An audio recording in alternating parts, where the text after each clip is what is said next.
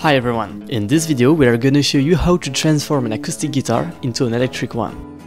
In addition, you could, just like us, use only waste materials. Right now we are gonna try our folk guitar with its homemade electromagnetic sensor. After that, we are going to explain how it works and also how to build the sensor. In order to make our guitar compatible with any e-guitar amplifier, we've added a jack plug to our system. First, we are gonna amplify the guitar sound without any other effects. A little comparison of the sound without amplifier, now with amplifier.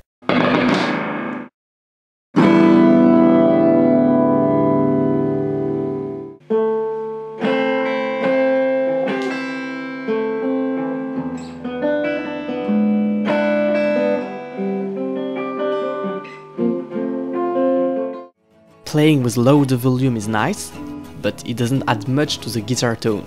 Now we are gonna use the amplifier in a way to make an electric guitar sound. One of the main effects of the electric guitar is saturation. We make the gain much higher than volume.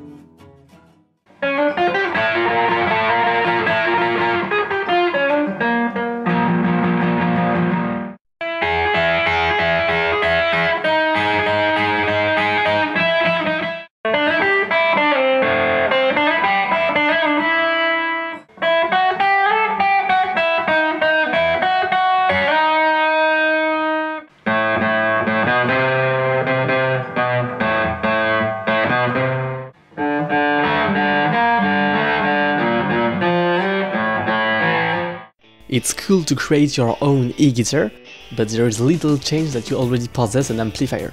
That's not a problem. If you have a hi-fi, it will do.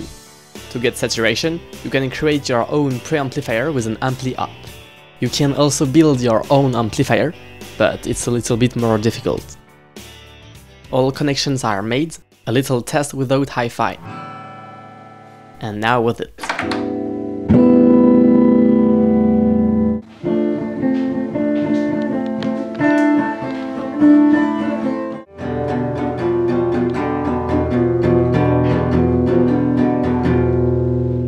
The other advantage of the system is that we can record in a very good quality.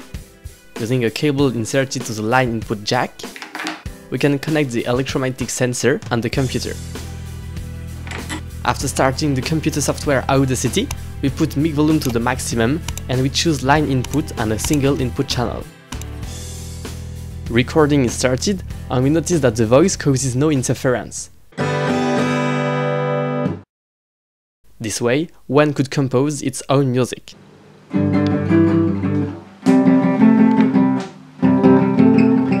After some adjustments, it could give a great result.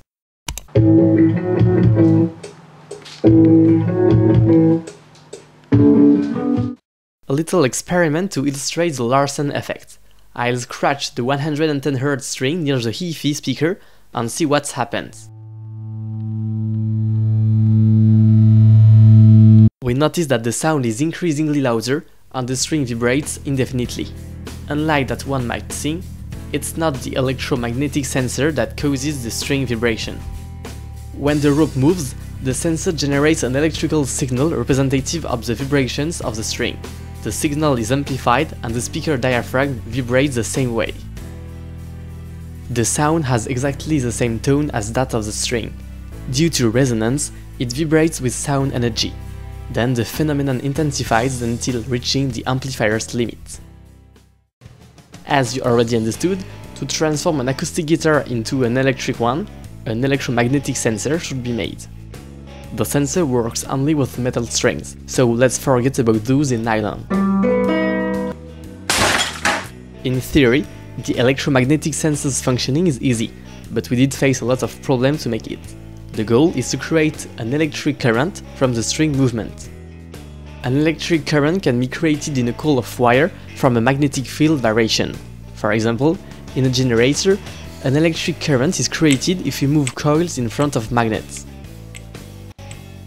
But the problem is that strings aren't magnets, so we can't just put a coil in front of them to get the signal. We have to make the strings slightly magnetic by using magnets that aren't attached directly to the strings. We'll use remote magnetism by placing them on the sensor. A little test. If a non-magnetic ring and magnets are brought closer without touching, the ring becomes temporarily magnetic until I remove my hand. Therefore, our sensor contains magnets which are facing on the same polarity. These magnets transform the thin metallic rods into magnets that in turn magnetize the strings. The rods are thin enough to allow winding a 1000-coil turn and also to break them out to the other side. To build the sensor you'll need magnets, a transformer, a wooden plank, molly screws and a butterfly nut. For the magnets, we use the ones we find in little speakers. They've got to be facing the same polarity, but be careful, in this position the magnets repel, so you've got to force them to hold. After that, you have to recover the primary winding of the transformer, but it's a delicate task because you have to remove the steel plates one after the other.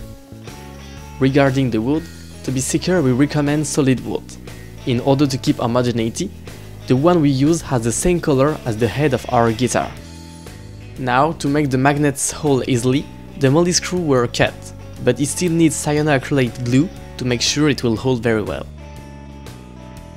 Then you have to drill holes in wood, at the coil, and at last at the attachment system.